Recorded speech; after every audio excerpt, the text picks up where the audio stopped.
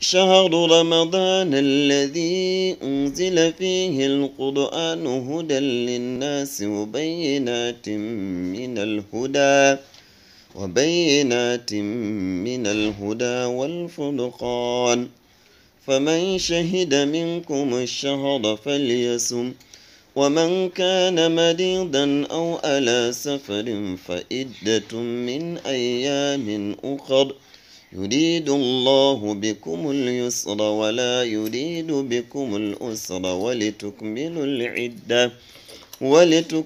العدة ولتكبروا الله على ما هداكم ولعلكم تشكرون.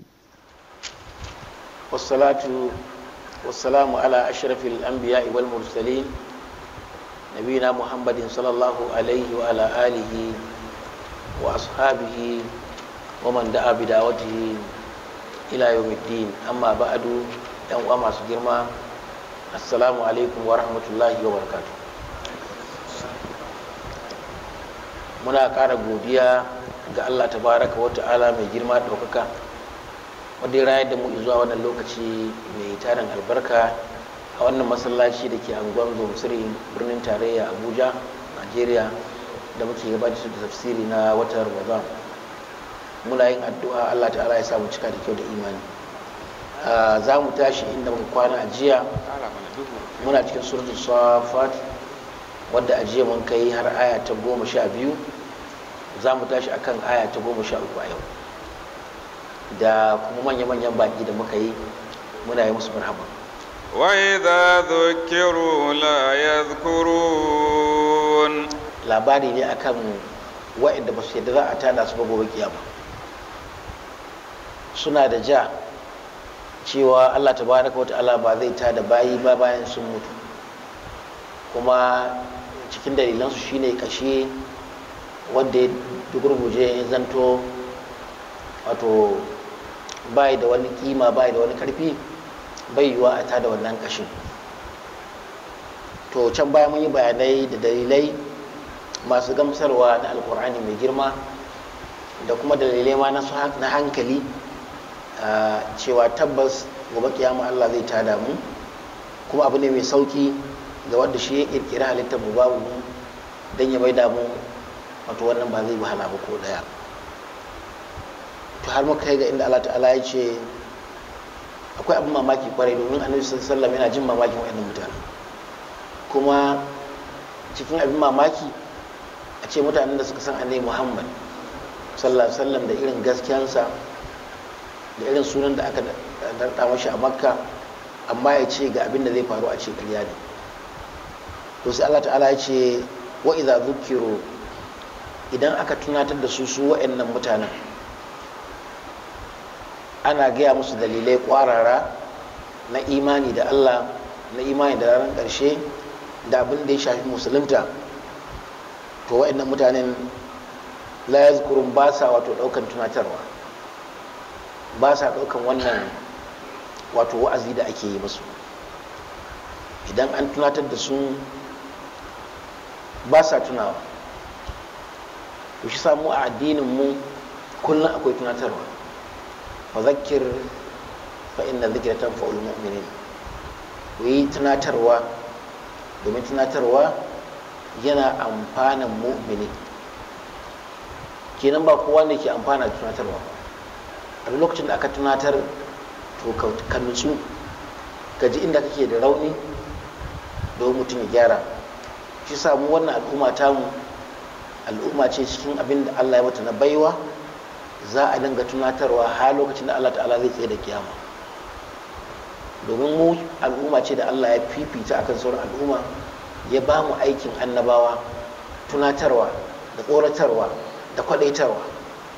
wal takum minkum ummatun yad'una ila alkhairi wa ya'muruna bil ma'rufi wa yanhauna 'anil munkar wa ulaika humul muflihun. Ya kasance a cikin wannan al'umma wasu jama'a wadda suke umarni da kyawawan ayyuka, wadda suke hana mutane munanan ayyuka, wa'annan su ne masu rabota. Duk lokacin da al'umma ta zamanto ba za ta tunatar ba, ko za a yadda ko ba za a yadda ba, ya zama wajibi akan wannan al'umma ta dinga tunatarwa, saboda Allah ta'ala ke so mu ɗauki ayyukan annabawa, tunda babu wani annabi wanda zai zo bayan annabi Muhammad sallallahu alaihi wasallam, to mu dinga tunatarwa. Gabanin zuwan annabi Muhammad sallallahu alaihi wasallam akwai al'ummar da Allah ya la'ance su saboda shuru akan tunatarwa. lu'ina alladhina kafaru min bani Isra'il ala lisani Dawud wa Isa ibn Maryam dhalika bima asaw wa kanu ya'tadun kanu la yatanahuna an munkarin fa'alu. Allah tabaraka wa ta'ala ce ya la'anci al'umma na Yahudawa akan harshen annabi Dawud, wato su bani Isra'il, da kuma Isa dan Maryama, saboda zunuban da suka dauka. Menene wannan zunubin? Sun kasance ba sa hana miyagun ayyuka da ake aikatawa.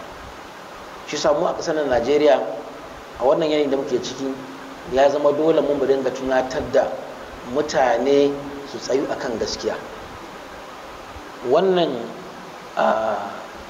rashin kwanciyar hankali da muka fada babu abin da ya jawo shi illa barnan da muke aikatawa, laifukan da muke aikatawa mu. To wayannan laifukan idan ba mu hannu ba mu karan kanmu, ko mu hana ba, to ba mu shakka lokacin karewa yana da wahala. Shi sa idan ma da ana yi, to ya zama dole a ƙara ƙaimi wajen tunatar da mutane, da shugabanni da mabiya gabaki daya, da ƙanana da manya. Duk wanda ya samu wata kafa da wata dama na ya gaya wa mutane gaskiya bayan shi ma ya riƙe ta, to ya zama wajibi. Wannan shine kuma hanya mafi sauki da za mu samu sauki. Annabi Muhammad sallallahu alaihi wasallam ya tunatar. Shi sa Allah ta'ala ce in an tunatar da su ma ba sa tunawa. Shi kadai ya soma wannan aiki a Makka, tara mutane, ya bi su a gidajensu, ya gaya musu, har abin ta kai ga ƙarshe ma suka bayi sunaye daban-daban wadda ma nashi ba. Duk da tafiyar na tunatarwa tafiya ce ta annabawa, tana da wahala, amma ya zama wajibi akan musulmi da zanto mai isar da sako ko da baya ɗaya ne. Allah ya samu dace. Surah As-Safat, verse 13. We read up to a point whereby Allah subhanahu wa ta'ala mentioned that the kuffar were ridiculing the Prophet sallallahu alaihi wasallam. So Allah the Most High adds, وَإِذَا ذُكِّرُوا لَا يَذْكُرُونَ. If they are reminded, when they were admonished, in order to repent, accept Allah as the one worthy of being worshipped, and the Messenger sallallahu alaihi wasallam as the chosen servant of Allah subhanahu wa ta'ala, لَا يَذْكُرُونَ, they do not take that reminder. So the reminder was not of benefit to them whenever they are reminded. Contrary to the believers whom Allah subhanahu wa ta'ala said unto the Prophet sallallahu alaihi wasallam, فَذَكِّرْ فَإِنَّ الذِّكْرَى تَنفَعُ الْمُؤْمِنِينَ. You should give reminder. Certainly reminder is of benefit to the believers. Whenever a believer is reminded of something he is doing wrong, it benefits him, and he turns back to doing what is right by correcting himself. That is why Allah the Most High mentioned that the ummah of the Prophet ﷺ are the ummah of da'wah, those who invite people to the right way and also discourage them from doing bad. Allah says, وَلْتَكُمْ مِنْكُمْ أُمَّةٌ يَدْعُونَ إِلَى الْخَيْرِ. Let there be a nation, a party among you, يَدْعُونَ إِلَى الْخَيْرِ, the duty of whom is they are inviting people إِلَى الْخَيْرِ, to the goodness. وَيَأْمُرُونَ بِالْمَعْرُوفِ, they are commanding people to do the right thing and the good thing. وَيَنْهَوْنَ عَنِ الْمُنْكَرِ, and forbidding people from doing munkar, what is forbidden by Allah subhanahu wa ta'ala. And Allah says, وَأُولَٰئِكَ هُمُ الْمُفْلِحُونَ, those are the successful ones among the servants of Allah subhanahu wa ta'ala. But the kuffar, when they are reminded with the wahi, revelation of the Prophet sallallahu alaihi wasallam, that was never of benefit to them, because they never reflect of what they have been reminded. And as a result of turning deaf ear to the reminders that was given to them, then that landed them into la'ana of Allah the Most High.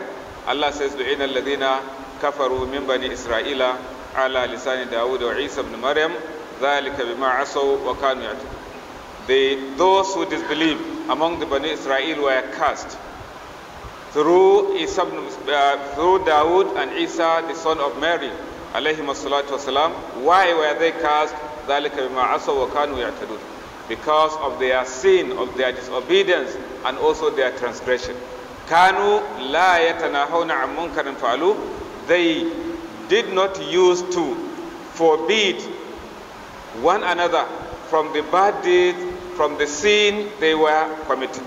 Therefore, whenever you are reminded as a Muslim, do not turn deaf ear to it, because that is the characteristic, one of the characteristics of the kuffar, just as Allah says, وَإِذَا ذُكِّرُوا لَا يَذْكُرُونَ. If they were reminded, لَا يَذْكُرُونَ, they do not take that reminder. وَإِذَا رَأَوْا آيَةً يَسْتَسْخِرُونَ. Idan an yi tunatarwa ba sa tunawa, idan an masu wa'azi ba ta amfanin su. Mummunan sifa ce wannan. To ga wata sifa tun wadda ita ba wata ce akan wa'annan kafaran wa'anda ba su yi imani da Allah ba su imani cewa akwai ranar sakamako ba. Wa idza ra'u ayatan yastaskhirun. Idan suka ga wata aya daga annabi Muhammad sallallahu alaihi wasallam, ko da mu'jiza ne abin irin wanda Allah ta'ala ya ba mu annabawa, sai su dinga izgili su ce ina to wannan abin ai bai yiwa, ai ma sai dai a gaya wa waɗansu ba mu ba. Misali lokacin da annabi Muhammad sallallahu alaihi wasallam Allah ya ɗauke shi ya yi Isra'i da Mi'raji da shi, da Allah ta'ala ke cewa subhanallazi asra bi abdihi laylan ilal masjidil harami ilal masjidil aqsa alladhi barakana hawla. Lokacin da Allah ta'ala ya ɗauki annabi Muhammad sallallahu alaihi wasallam daga garin Makka ya kai shi wato ainihin Kudus, nan inda aka mamaye a yanzu baya hannunmu. Daga nan wannan masallaci mai alfarma na Kudus, Allah tabaraka wa ta'ala ya ɗauke shi daga nan kuma sai saman bakwai a dare ɗaya. To mutanen Makka da aka samu wannan labarin aka ce ina yaushe za a ce wai daga Makka har an je Jerusalem, har kuma an je wai sama. Aka mai da abin isgili da istizai a cikin garin Makka, har abin ya kawo ga kunnen sayyidina Abubakar radiyallahu anhu. Kafirai suka taro suna ce mai to ga abokin naka kuma ga abin da ya faɗa, wato kaman kure kenan, yanzu dai an kure ku.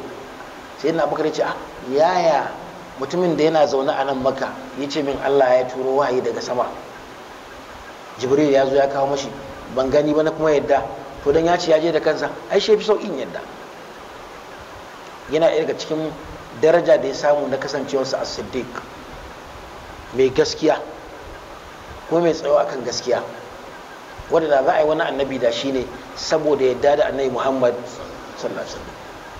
A wannan al'umma ba mai imaninsa banda Rasulullahi sallallahu alaihi wasallam.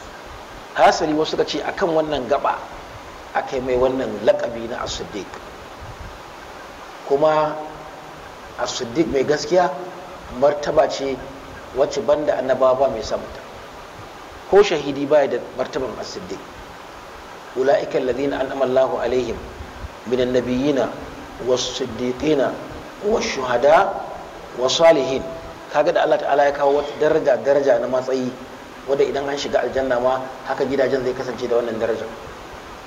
Farko dai annabawa ma kuma kowa da irin makaminsa, kayan su ma ba daidai suke ba, wasu sun fosi tilka rusul faddalna ba'dhum ala ba'd. Rasulullahi sallallahu alaihi wasallam gidan da yake ciki annabawan ma daban ne. Allah ta'ala ya mu kai mu cikin firdausi. Yawa kamar anguwa ne Abuja a ce kana mai tama, wani abuwa su kwata ake a mai tama, amma shi ba in ana bayani sai ce ai a gidanmu yana lamba 773 mai tama, ba zai kara ma ba wasu kudaden ba, zai shuru a nan. To haka za a shiga firdausu kowa da matsayinsa, babu wadda za a ce ya taho ina annabawa suna nan daban ne. to shine za a jero siddiƙai, sa'annan wasu shahada, sa'annan salihan bayi. Allah dai kai mu cikin aljanna. Shaida anan shine mutanen Makka suna izgili da istihza'i da irin abin da Allah ke nuna musu na mu'jizar Annabi Muhammad sallallahu alaihi wasallam, amma duk da haka su sahabbansa suna tsaye akan bin sa da yadda da shi sa muka buga misali da sayyidina Abubakar radiyallahu anhu.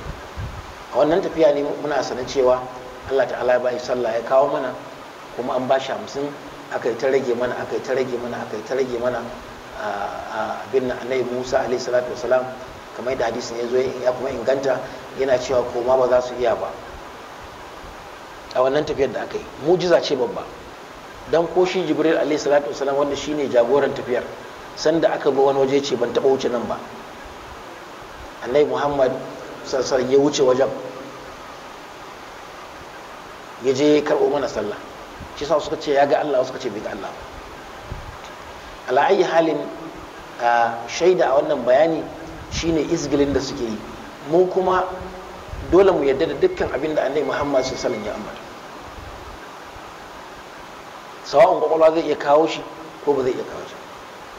Mun yarda da wannan tafiyar da yayi, ko mun yarda anan ne aka bayi sallah, ko mun yarda 50 aka bashi.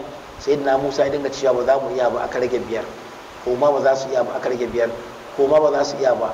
Ka san Annabi Musa jarumi ne, ba wasa.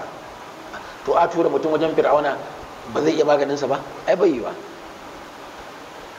So haka aka dinga rage sallah, aka bo 20, aka bo 15, aka bo 10, kai 5 din ma Annabi Musa ce ko ma ba za su iya ba. Yace ai da kunya sallallahu alaihi wasallam. Sau 9 yana koma. Kaga da ya koma da amsayu sallah da ake yi ko biyu. To amma wani abin na kunya sai ya baka wani alheri ko babba. Da bai koma din ba saboda kunya, sai Allah ta'ala ce a je 5 din da kuma ladan 50 za a dinga ba mu. Yanzu idan kai sallah 5 na farilla, ladan sallah 50, da 50 din da aka kawo, ina tabbatar maka duk minti 30 sai kai sallah, kenan ba bacci. Minti 30 idan ka auna sai ka samu wato awa 25 a yini, shine zaka dinga kowane minti 30. In ba haka ba duk minti 27 sai kai sallah. Likita Allah ya samu cika da imani. Wa idha ra'u ayatan yastaskhirun. In addition to their rejection of reminder that was being given to them, or that was given to them by the Prophet sallallahu alaihi wasallam, they added another crime. Wa idha ra'u ayatan, if they see ayatan, a miracle that invites them to believe in Allah subhanahu wa ta'ala and accept the Prophet sallallahu alaihi wasallam as the messenger from Allah the Most High, that one also was not of benefit to them. Yes, taskhirun, they ridicule that miracle. They will either say it is lie, it was not true, or he was a poet, the Quran he brought was poetry, and so on.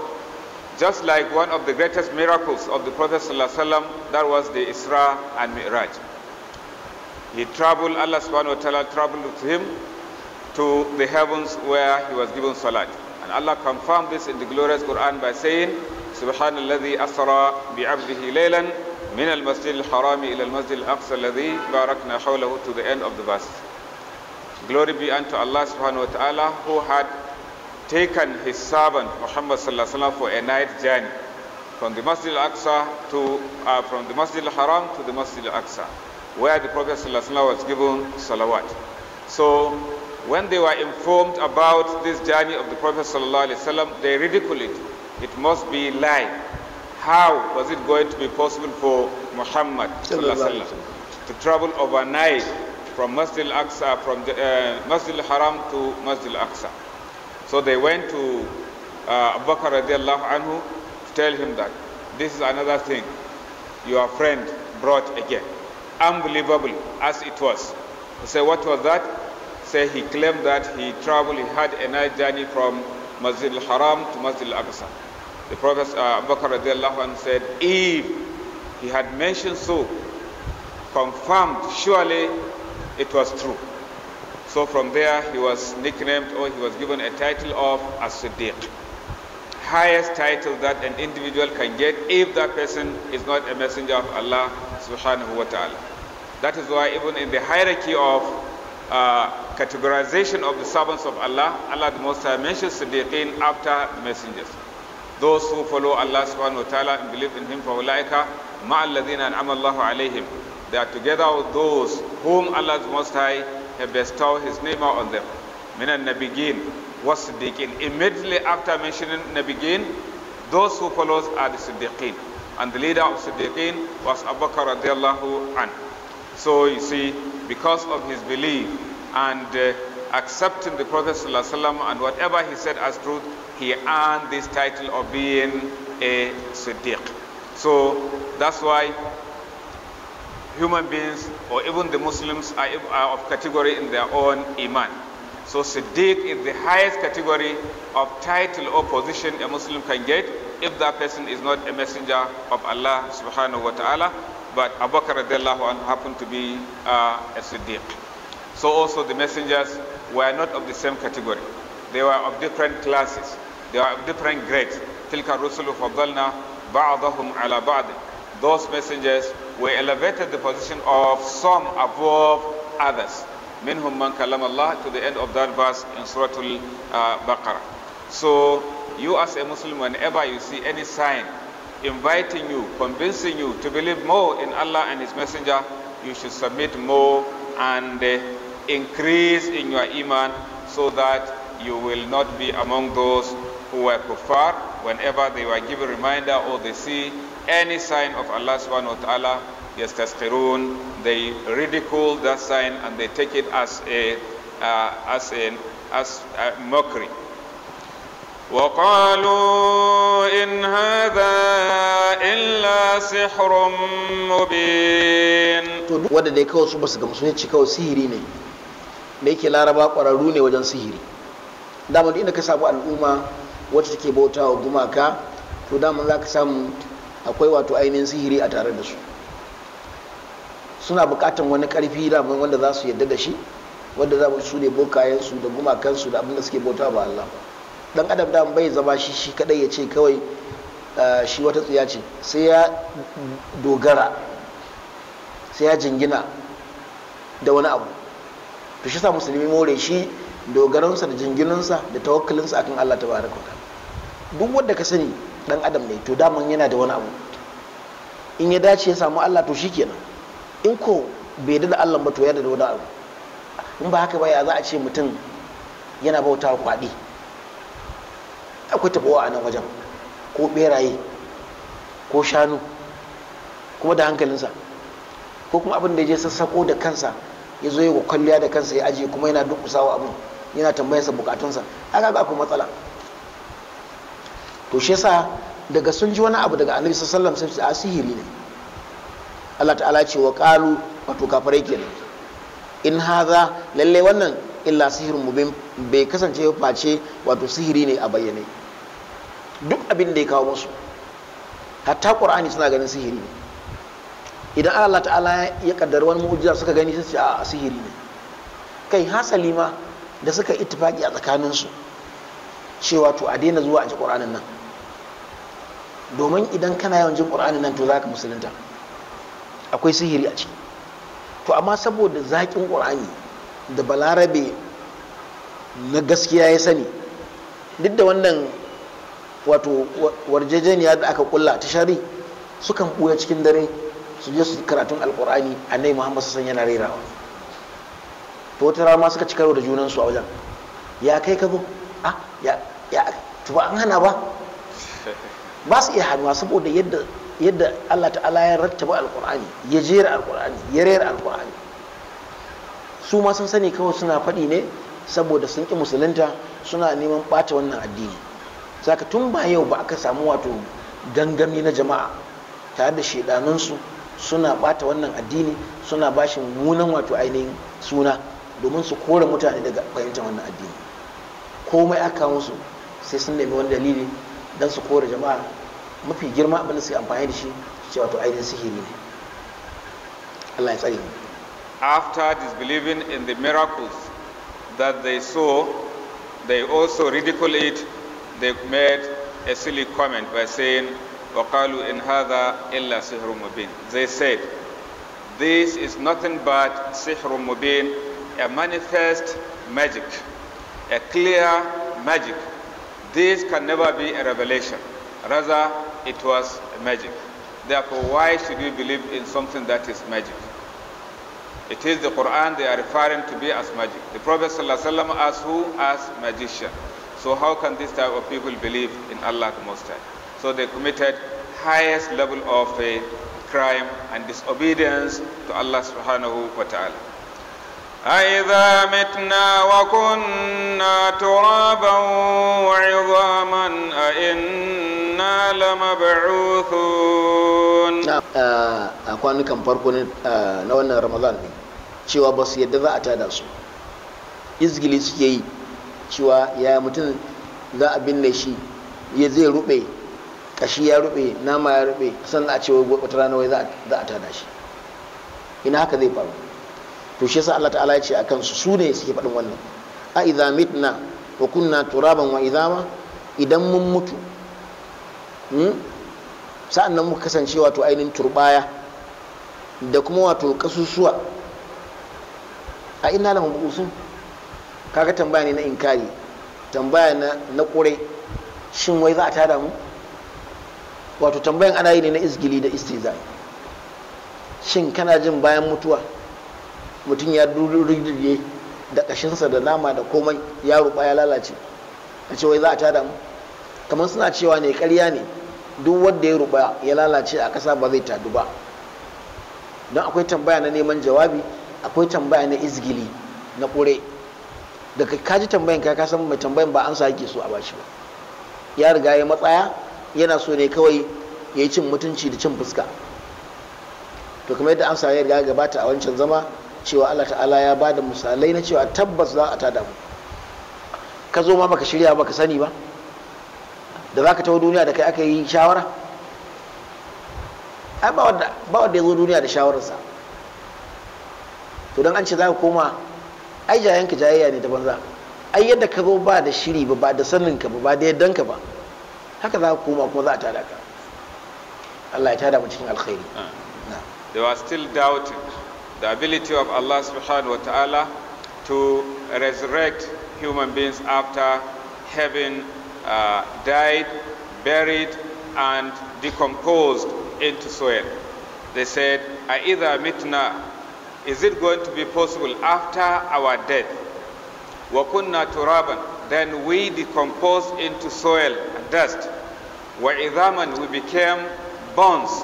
A inna lamab'uthun, is it going to be possible for us to be resurrected, to be brought back to life after all these processes?" Certainly it is very easy with Allah subhanahu wa ta'ala. Awaba'una al-awwalun. Bayan sun ce shin za a iya tada mu bayan mutuwan mu, bayan mun zamanto wato ainihin kasusuwa, bayan mun ruba, sa'annan suka ce to suna tambaya ne akan karan kansu su. To ka san iyayensu ai sun riga su mutuwa, da kakannin kakanni, sai suka ce to baicin namu din au aba'un al-awwalun, iyayenmu magabata su ma za a tada su. Wato kaman ka ce ne to ai mu ga mu na yanzu muna iya mutuwa yanzu, to wanda suka mutu shekara 100,000 da suka wuce su ma za a tada su.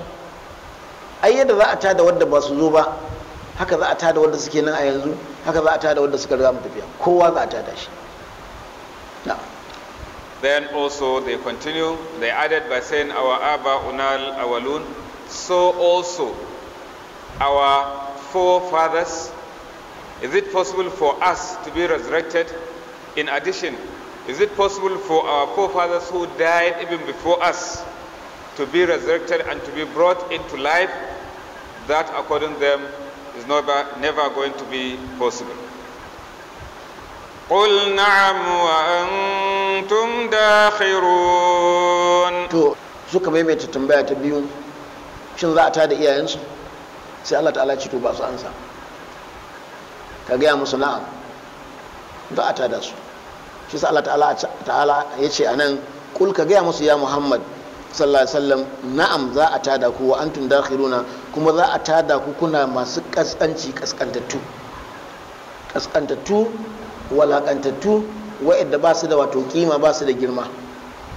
Duk girman mutum idan ya dai nan duniyan bai imani da Allah ba, bai imani za a tada shi ba, to za a tada shi tabbas, sa'an nan zai tashi yana walakantacce.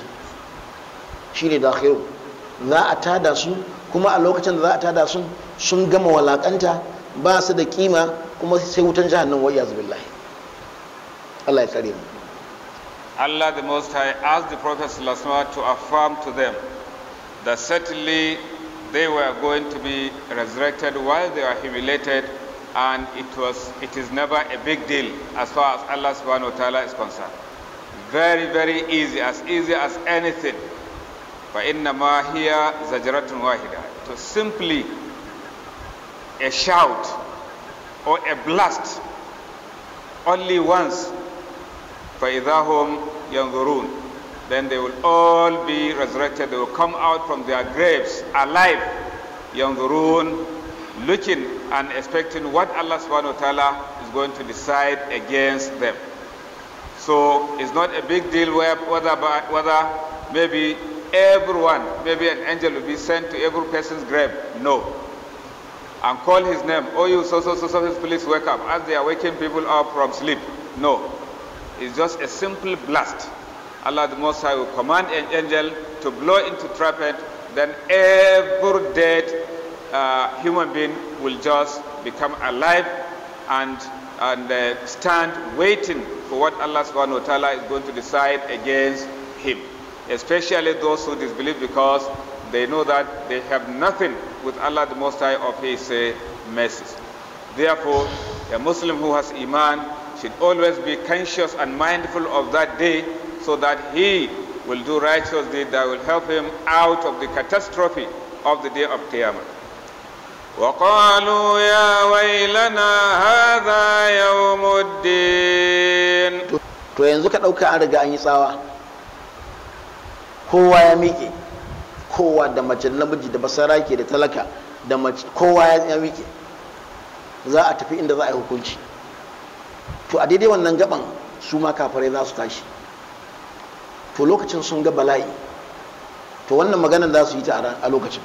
Wa qalu, sai suka ce ya wailana, ya bone mu, domin lokacin sun san babu komawa duniya, babu kuma cewa ga inda mutum zai gudu, ba kuma aiwawa na magana, ba Najeriya bane ko balle a ce a yi connection a nemo wani ya shiga gaba, ba maganar lauya shi ma yana fama da kansa. To a wannan yini sai su ya bone mu, domin su riga sun sani hukunci ta tabbata, kuma ranar gaskiya ne, ba kwana, hukunci ɗaya za a yi, kowa gaskiya za a yi. Sai su ce wa qalu ya wailana, ya bone mu, hadha yawmuddin, yau rana ne na hukunci, na hisabi. Shi sa muke karanta a suratul Fatiha, maliki yawmiddin, na mallakin ranar sakamako. Ai yau ma Allah ta'ala ke mulki, gobe ma haka, jiya ma haka, amma me yasa maliki yawmiddin? Saboda a ranar kowa ma ya yadda ba mai ja. Yau idan ka ce kai baka yadda Allah ne mai mulki ba, sai a baka, amma ai zaka taho. To maliki yawmiddin, mamallakin ranar sakamako, babu mai ja a ranar. Ai shi sa suka ce bonen mu,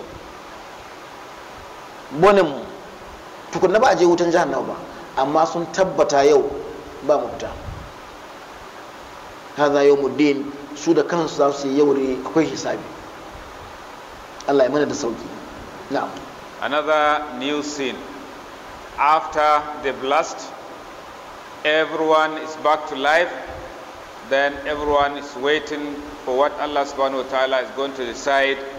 It is that point the kuffar will start lamenting. That is Ya Waylana.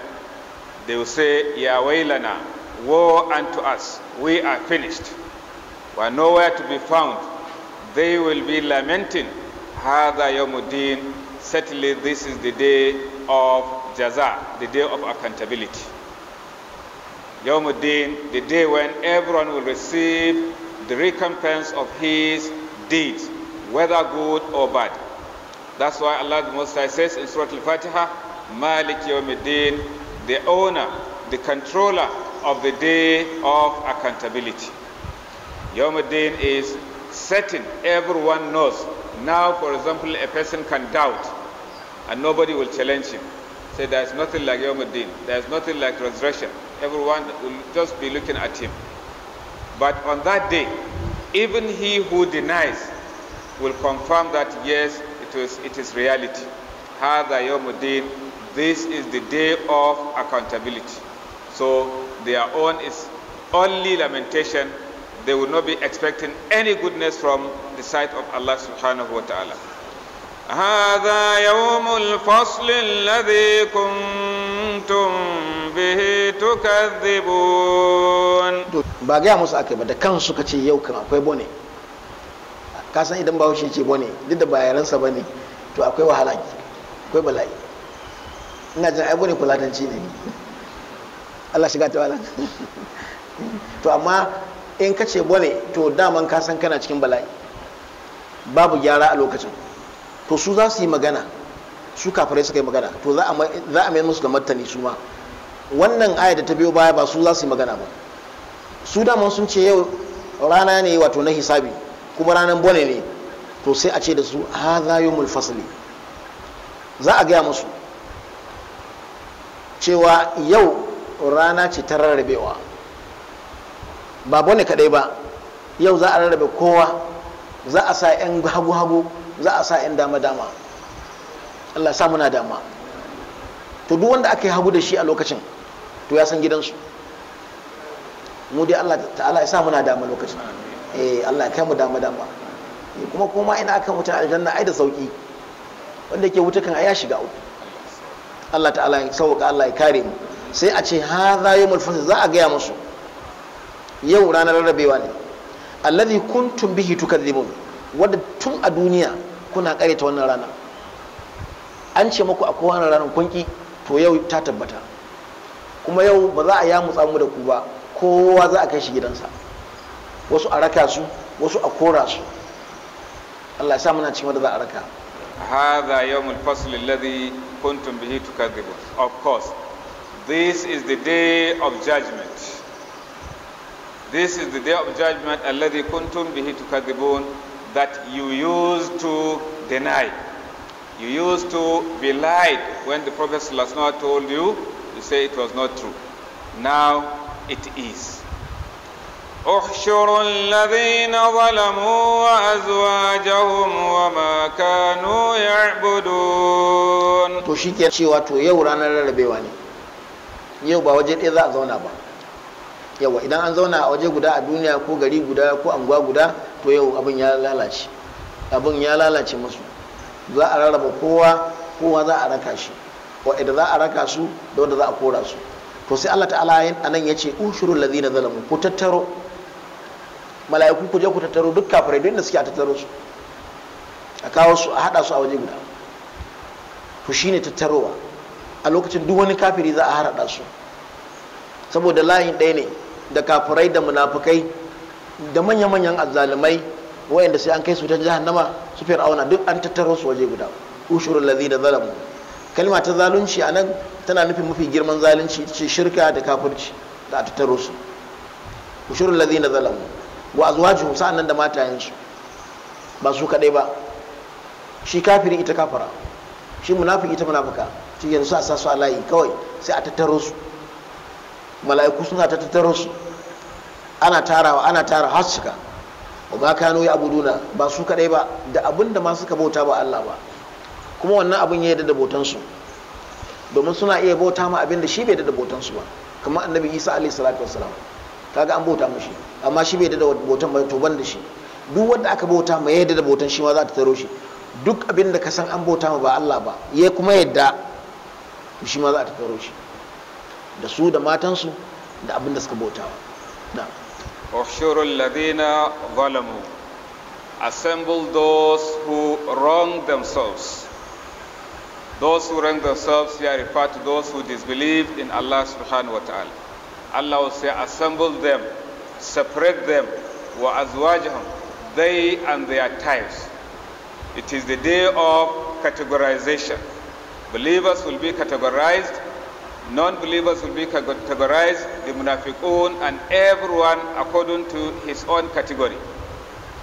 Allah the Most High will separate between those who were believers and those who were disbelievers. So everyone will know his brothers, everyone will know his sisters, and so on. وَشُرُ الَّذِينَ ظَلَمُوا وَأَزْوَاجَهُمْ. They and all their types. They are the male and female among them, and all their kinds, similar ones in terms of belief.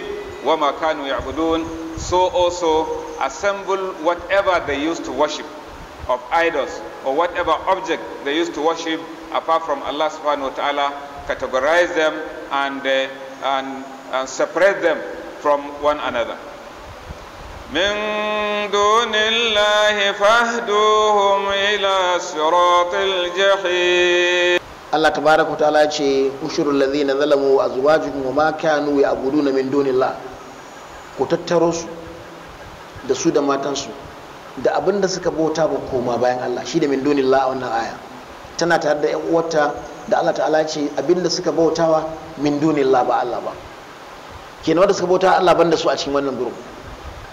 Duk wanda ya bauta ma wani ba Allah ba, ko ya bauta wa dan adam ko gunki ko kwado ko wani abu mai kamancin haka, to ya shiga uku, domin dawwama ne cikin wutan jahannama. Allah ya tare mu.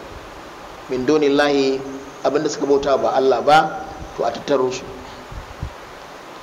Allah ta'ala ce fahaduhum, a shiryar da su, a yi musu layi, a miƙe inda za a kai su, wato shine a kora su. A wasu ayoyin da Allah ta'ala ya ambaci a kora su, to shine ba wai shirya ne na sun shiga musulunci ba, a na asa su ne a tafarkin da za a kai su. To ina ne inda za a kai su?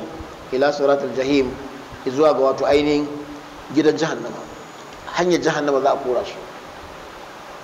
Shi sa mutum tun daga nan ya kokari ya gyara, musamman duk abin da ya shafi shirka, kada mutum ya yi wasa. Kar mutum kuma ya rubu cewa ai shi yana sallah yana azumi, in aka ce maka wani abu kaza shirka ne, to kar kai wasa. Ko kowa yana yi kar ka yi shi, ko duk duniya ana yi kar ka yi shi, saboda wannan ne kadai abin da Allah ta'ala ba zai yarda dan adam da shi ba gobe kiyama. Duk wani abin da ka zo da shi idan ba wanda ban Allah ga dama sai ce an yafe maka, amma ka shiga fagen Allah ka ba ma wani matsayin Allah, to mutum ya shiga uku. To wa'annan su ne za a kora zuwa jahim. Na waqifuhum ko Allah the Most High will say categorize them, and all that they used to worship of objects, of rats, cows, camels, and whatever material they used to worship min dunillah apart from Allah subhanahu wa ta'ala, meaning those who committed shirk, who worship either deities apart from Allah subhanahu wa ta'ala, then Allah will say fahduhum ila siratil jahim. Then you should guide them, drive them, force them, pursue them by force, with force ila siratil jahim, to the way of the hellfire. That will be their own abode. Waqifuhum innahum mas'ulun. To kar kowa ya motsa. Waqifuhum, wuquf shine tsayawa. Duk kafaran duniya tun zamanin farko na ƙarshe za a tara su a ce ku tsaya, sai tsaya cik, ba mai motsawa. Ka san ranar ai ba maganin cewa wajayya. Idan aka tsaye da su gaba ɗayansu, sai Allah ya musu tambaya. Allah ta'ala ce wa kifuhum innahum mas'ulun. Yau din nan su ne wato za a tambaye su, za a tambaye su ayyukansu, za a tambaye su maganganunsu, za a tambaye su shirkan da suka yi. Duk abin da suka inkari a duniya Allah zai musu tambaya na ƙure. Daman suna yi wa annabi Muhammad sallallahu alaihi wasallam tambaya na ƙure, to Allah da kansa zai tambaye su. Innahum mas'ulun, za mu musu tambaya, za mu ji tambayar da Allah ta'ala zai musu. With great force they were being pursued, then Allah subhanahu wa ta'ala will say waqifuhum, stop them, let them have a stop. All of them should stop. Innahum mas'ulun, certainly they will be questioned, they will be asked concerning their disbelief, concerning their shirk, concerning the way they ridicule the messenger of Allah sallallahu alaihi wasallam and the Quran. they will answer questions on all those things they did as a mark of disbelief in Allah the Most High. Ma lakum la tanasarun. Allah ta'ala ya so mu tambayan su daga cikin abin da za a tambaye su, ma lakum la tanasarun, me yasa ba ku taimakon junan ku yanzu? Ba kun ce ba Allah ba, to ku taimaki junan ku yanzu. Me yasa ba ku taimakon junan ku? Saboda a ranar ba ranar taimako bane, ba taimako a ranar, babu wanda zai taimaki wani, kowa yana fama da kansa. Wannan shine mafi girman bala'i a ranar, ba sani ba samu. Yau mai firul mar'u min akhi wa ummihi wa abi wa sahibati wa bani li kulli imri'in minhum yawma idhin sha'anu yughni. Kowa abin da ke gaban sa ya ishe shi. Uba zai guje wa da zai guje wa uba, mata mijinta, miji zai guje matarsa, ko wanda duk ka sani makwabcinka sai ka guje mishi. Duk wanda ka san shi kana tsoro ne kar ya zo ya ce a akwai wani abu, ka taka shi a masallaci wajen sahu sai ka biya shi, ko ka mai wani irin kallo sai ka biya shi. Amma masallaci fa ina wanda suka haɗu a gidan giya, ko wajen zina, ko wajen caca, ko wajen dukkan barna da ake. Saboda haka ba sani, mutum tsoro yake, yana son dai kawai a ce ya tsallake ne. To shi Allah ta'ala zai tambaye su ce, kai yaya muka gan ku ba ku taimakawa juna? Kai ka san wannan shi ne irin tambayar da suke an san na kure, to su ma yanzu an kure su. Kai ka isa kai maganar tunanin wani ya taimake ka? Rana ai ba taimako. Allah ya sa a ranar mu muna aljanna. In ya so daga aljanna mutum yana can yana kallon ya ake ta fama da wadansu. What is wrong with you that you cannot offer any helping hand to one another? You are under Allah's punishment. Why can't you assist yourself now to set yourself free, or to either run away or to smuggle one another out of the control of Allah subhanahu wa ta'ala? Ma lakum la tanasarun. Why would you not help one another out of this punishment of Allah subhanahu wa ta'ala? That is not going to be possible. It is a very serious day, which Allah subhanahu wa ta'ala says, يَوْمَ يَفِرُّ الْمَرْءُ مِنْ أَخِيهِ وَأُمِّهِ وَأَبِيهِ وَصَاحِبَتِهِ وَبَنِيهِ لِكُلِّ امْرِئٍ مِّنْهُمْ يَوْمَئِذٍ شَأْنٌ يُغْنِيهِ. It is a day that يَفِرُّ الْمَرْءُ مِنْ أَخِيهِ. A man will be running away from his brother. وَأُمِّهِ وَأَبِيهِ, running away from his mother and from his father. وَصَاحِبَتِهِ, he will be running away from his spouse.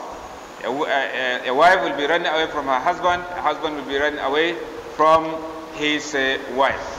And وَصَاحِبَتِهِ وَأَخِيهِ, and his brother. لِكُلِّ امْرِئٍ مِّنْهُمْ يَوْمَئِذٍ شَأْنٌ يُغْنِيهِ. Everyone among them on that day is only concerned of himself. He is occupied by one thing or the other. Therefore, no one will ask about anybody. If you see him, he will be running away so that he may not claim something you did to him. You wronged him in one way or the other. Say, okay, Alhamdulillah, I have seen you come. You will ask Allah to take accountability. So everybody will be running. Then on that account, on that day, Allah will ask them, why don't you offer helping hand to one another? It's not going to be possible. May Allah subhanahu wa ta'ala save us from such calamity. Assalamu alaikum wa rahmatullahi wa barakatuh. Tambayoyin da muke da su dan uwa ke cewa ya Sheikh, da fatan Allah ya kara ma imani da lafiya. Amin. Ya ce me ake nufi da alwala'u wal bara, kuma menene tawassuli, kuma yaya ake yi? To alwala wal bara kalmomi ne manya-manya. Jibanta da kuma wato ainihin bar'anta. Jibanta shine ka so mutum ka bi shi, bar'anta kuma ka rabu da shi ka nisanta, ku raba gari tun anan.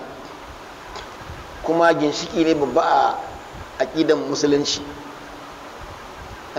domin muminai suke jibantan junansu da bin Allah da bin Rasulullah sallallahu alaihi wasallam, su ko kafirai suke jibantan junansu su bi shaidan, su bi abin bautansu.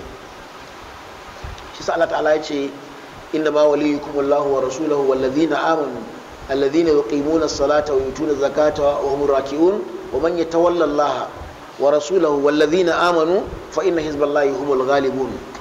Allah tabaraka wa ta'ala ya ambaci sifofin mu'minai, mai jibantar al'amarin mu'minai Allah ne da manzansa da wanda suka yi imani, kuma su masu imani masu jibantan junansu ne, masu son junansu ne, masu taimakawa junansu ne, masu kare junansu ne, yan uwa ne, yan kwantakan da ya fi na jini. Su kuma shaidanu shashin su kafarai su ma shashin su rayuwa junansu haka. wallazina kafaru ba'dhum awliya'u ba'd, wa kafarai su kuma shashin su ma haka suke taimakawa juna. shi yasa shi ginshiki na alwala wal bara yana da girma, ya kuma shafi aqida. Abinda za a iya faɗi cikin a gurguje shine musulmai dole su so junansu, kuma dole su taimaka ma junansu, domin su ne masu jibantan junansu bisa bin Allah da manzonsa sallallahu alaihi wasallam. Su kuma wa'ancan mutanen su ma haka a bangaren su. Amma idan ka karkatar da soyayya ga kafiri da jibanta ga kafiri da kariya gare shi da bin al'adunsa, to za ka iya fadawa cewa ka zama shi. To shi sa abin ya shafi aƙida. Sahabbai sun riki wannan ba da wasa ba. An ya ƙoƙa daban-daban wanda zai nuna maka cewa lallai suna tare da uwansu ne, ba suna tare da wayar da ke mushrikai ne ba. Amma mu yanzu abin ya lalace. Sai ka samu musulmi ne bai iya taimaka wa ɗansa musulmi, bai iya kare shi, bai iya tausayinsa. Shi ma musulmin da ya kamata a tausayinsa shi ma ɗan 419. Idan ya bugo ma wani abin kai ka ce ba a cikin maiki ba, sai abin suka cakuɗi suka lalace. Wata rana wani musulunta a nan wajen aka ce a ya tara fa mutane ba suna musulunta saboda abin nan. Wani mai imani a masallacin ne ya ce biyo shi ya zo gidansa, ya zo ya zauna a gidan shi tare shi. Da ya kai shi kai cikin 'ya'yansa inda 'ya'yansa suke, kaga ai karamci ya kai inda ya kai, kaga ya nuna wala wal bara da jibanta da soyayya da kauna. Ba kabilan su ɗaya ba garin su ɗaya, bai taɓa sanin su ba saboda musulunci. To kuma da mu an sha jakun nan ku yi fata hattara, ku fa a sannu. Shi wannan imanin sai kai shi a yi ƙarshe sanda aka wawushe kaya gidan aka gudu da su mutumin ka ya kwashe kaya ya yi gaba da su. Ga irin wa'annan matsalolin sai shi sa ke dan sa yan kwantakan da kaunan da kariyan ya zama to matsala. Can shekaru bayan mun yi dare muna hanya ni da wani ustazu, yana da gemu sosai da kasan ustazu da saboda gemunsa. Muka yi dare a wani gari sai muka nemi a bar mu kwana a masallaci ni da shi. Sai aka ce mana ina ai wasu kaman ku ustazai masu gemu sai ku kwance fanka cikin dare suka daure shi. Shi da yake dan bala'i ne ya fushi ya ta jan aya, nace a ba maganar aya, in sun bar mu kwana a faranda mu kwana a faranda, in ba su bar mu shi ba mu san inda za mu yi. Saboda mai gemu dan uwan mu ya kwashe fanka cikin dare, an bashi masallaci ya zama injiniya tsakanin dare ya kuci fanka ya da shi.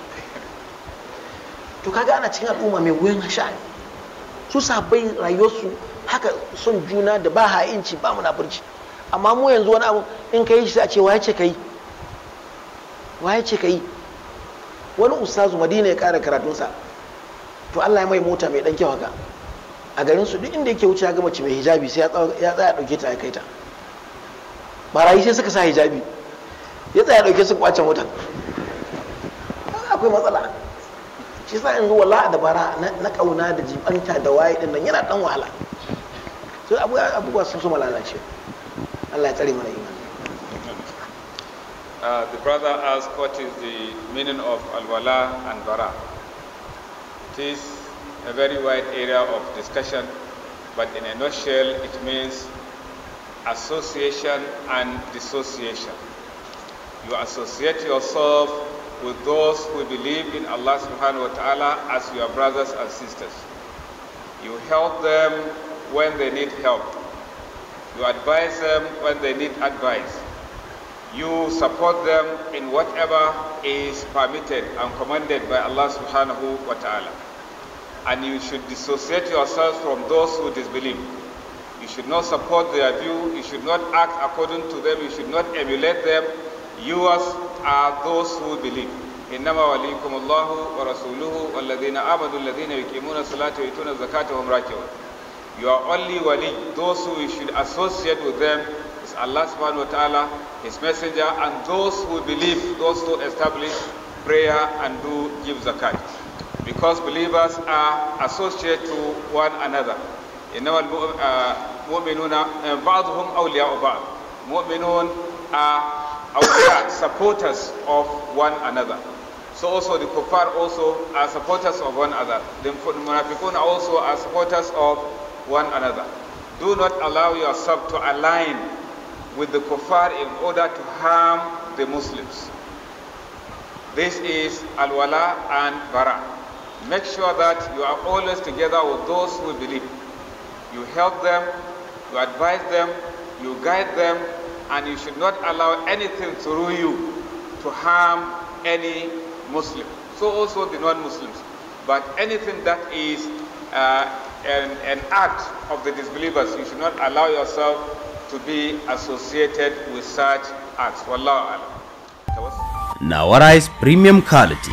Nawa Rice Mill suka ɗauki nauyin kawo muku. Nawa Rice Premium Quality. Ɗanɗanon irin na daban ne. Ina ma abuta dillancin shinkafa da masu sayan ɗaiɗai ko sari. Kwarai kuna iya samun shinkafar Nawa Rice a Nawa Complex kusa da Next Shopping Center Kado District da ke Abuja, Najeriya. Kuna iya ziyartar ma ofishinmu da ke Floti mai lamba 807 Gidado Idris Way da ke Ido Industrial Area and Extension FCT Abuja. Kazalika kuna iya tuntuɓar mu kai tsaye a lambobin karta kwana 07084371599 ko 08118921972 ko 08036561939. Nawa Rice Premium Quality. Shinkafa ta ce shinkafar ku ce. Garanti gangariya abinci daidai da lafiyar jiki. Nawa Rice Mill na maraba da mai siyan ɗaiɗai ko sari. Nawa Rice Mill suka ɗauki nauyin kawo muku.